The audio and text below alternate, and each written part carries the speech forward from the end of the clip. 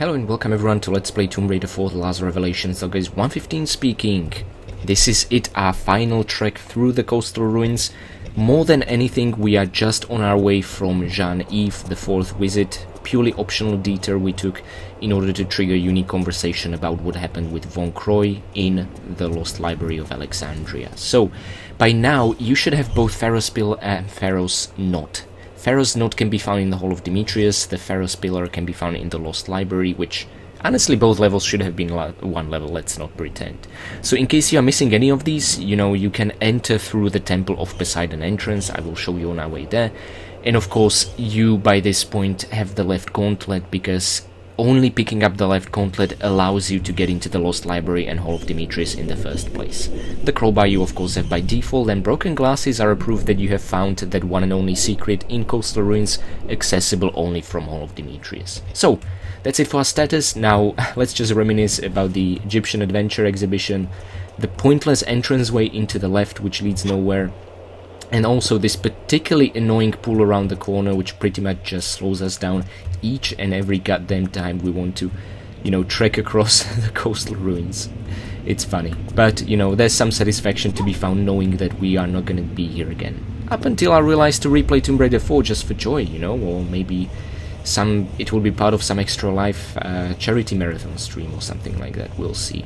I'm actually considering doing an open Lara first-person playthrough of Tomb Raider 1 for next year's, well actually this year's Extra Life, we'll see. I always am trying to come up with some unique challenge. Anywho, this is it. We are now gonna enter the main hub area, and as I said before, in case you are still missing either the Pharaoh's Pillar or the Pharaoh's Knot, your best bet is to enter, no, not the catacombs rear entrance to the left or the main one on the right, instead to enter the Temple of Poseidon over here. So this is its entrance, right?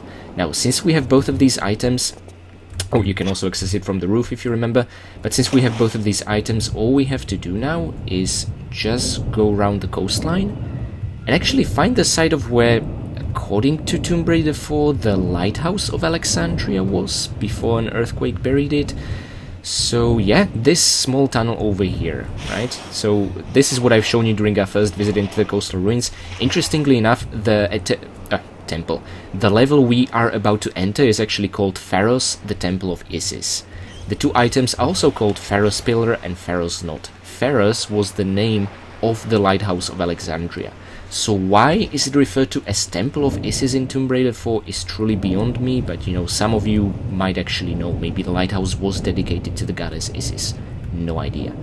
So let me pause right here before the strong current will overtake us and show you the statistics screen. So, we pretty much put the nail in the coffin in terms of finding everything for coastal ruins during our previous visit.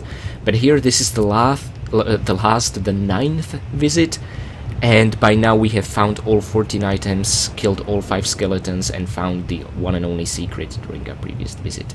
So that's it, and let me just quickly make a save here, because I also want to, give ourselves plenty of oxygen bar remaining, because the beginning of the next level is gonna involve some swimming. Air pocket is very nearby, but your oxygen bar status actually carries over into the next level. So with those words, let me save here, and I will see you guys next time in Pharaoh's, or what's left of it.